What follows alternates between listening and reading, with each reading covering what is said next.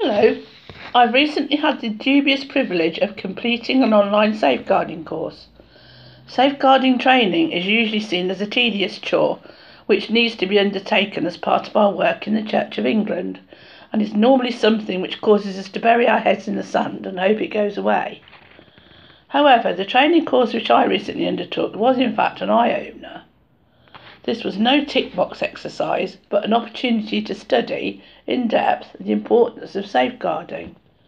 We were encouraged, among other things, to watch a video which highlighted the extent of abuse and cover-ups in the Church of England. I found this shocking and harrowing, especially as it involved a Church of England bishop who was abusing young boys, and as the bishop had friends in high places, he was able to get away with it for years, leading to one of the teenage boys eventually committing suicide.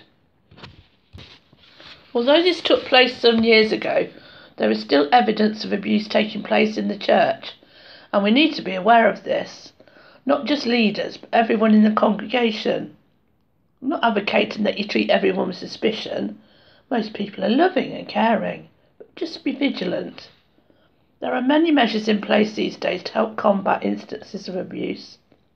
There are many training courses available, especially for those who work with children and vulnerable adults, helping us to be more aware of what's going on around us.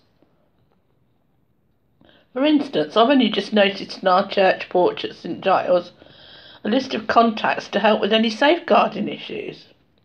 How long's that been there, I wonder? There's a network of people and organisations who are there to help.